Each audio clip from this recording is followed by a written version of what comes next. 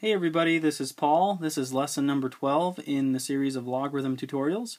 And in this lesson I'm going to show you how you can take an expression like this and condense it down into a much simpler form. So in order to do this, I'm going to be using some properties of logarithms that I've explained in my other tutorials, the earlier tutorials that I've made.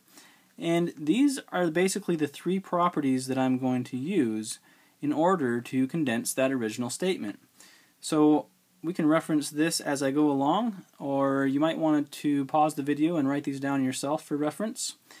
But anyway, this is what I'm going to use to make this happen. So we'll be looking at this in a second again.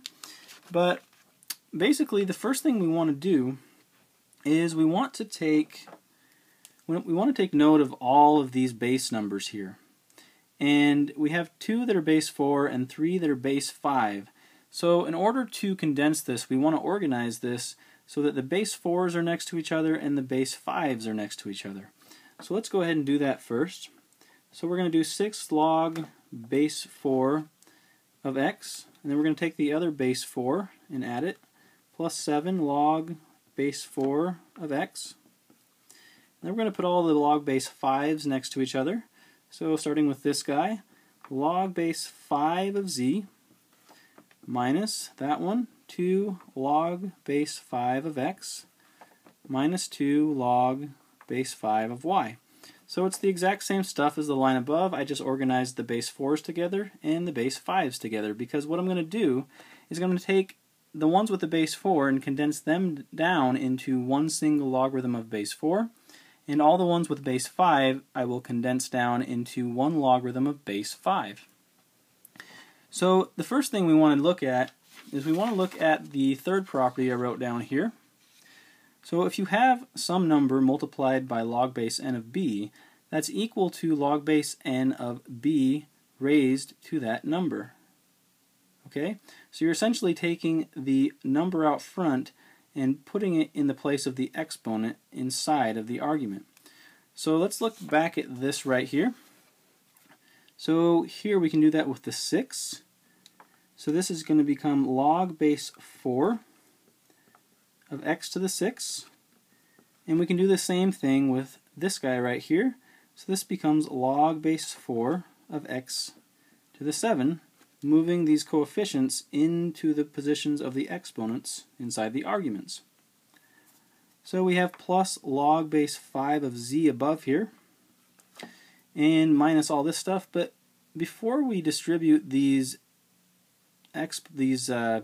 coefficients into the exponents, what I'd like to do is I'd like to rewrite this a little bit, and I'm just going to do minus 2 log base 5 of x plus 2 log base 5 of y. And this is exactly the same thing as what is above, because if we use the distributive property, this becomes a negative distributed into this term, so this becomes negative 2 log base 5 of x, which is what we have here, and then you distribute the negative into the second term, giving us negative times this, so negative 2 log 5 of y. So essentially, by using the distributive property, we get this result back. So these two sections are identical here. So now that we've done that, let's go ahead and work back down to the next line here. So now we're going to look at the first property I wrote down here. So it basically says log base n of a plus log base n of b is equal to log of the base n of a times b. So we're going to use that property for this next step here. So this would be our a, that would be our b, the 4 would be our n, our base. So we're simply going to combine these two terms into one term of log base 4.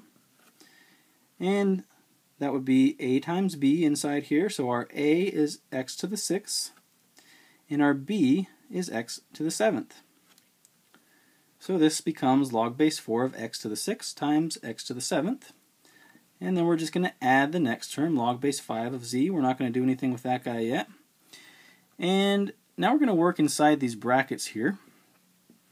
And we're going to use this third property again. We're going to take the number out front and move it into the position of the exponent. So now we have log base 5 of x squared by moving that 2 into the exponent position. And we're going to add that to log base 5 of y squared, doing the same thing, moving the 2 into the exponent. Okay, now we can go ahead and go to the third line.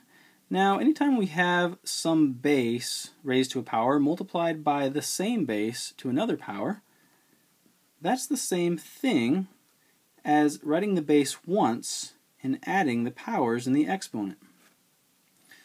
So then we're going to write this next term here, log base 5 of z, and that's going to be minus everything in the brackets here.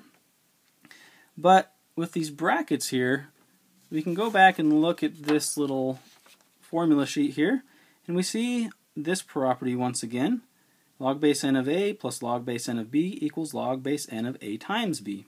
So using that property, this will be our a, this will be our b, so this becomes log base 5 of a times b. Our a is x squared times b, our b is y squared. So by using that property, the first one right here, I was able to just like squish these into one term. So this becomes log base 5 of x squared times y squared. So now we're going to look at this term right here.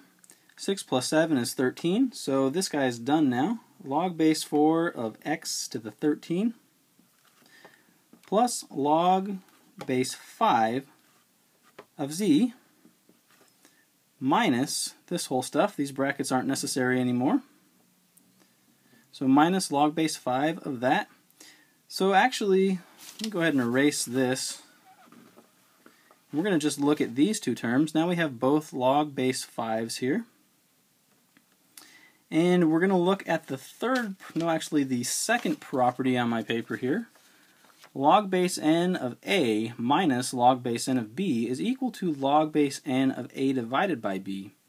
So using that property, the z will be our a, and the x squared y squared will be our b.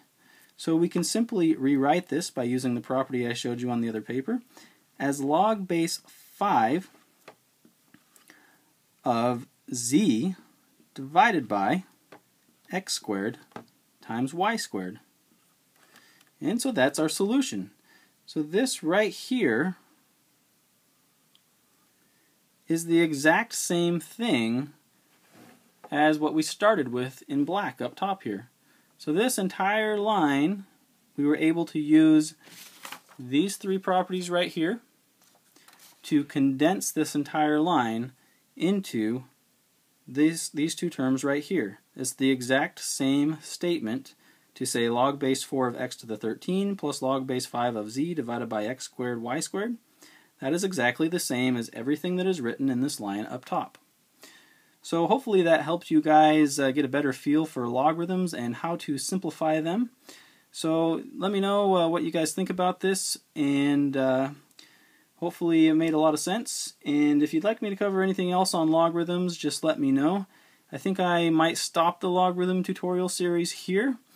But if you guys want some other lessons, some more examples of this, just go ahead and let me know and I can do a few more examples. But anyway, I think I might move on to another topic. Maybe I'll do a playlist on intermediate algebra, something in between high school and college level. So just let me know what you guys think about that. And yeah, so thanks for watching. Have a great day, and don't forget to subscribe.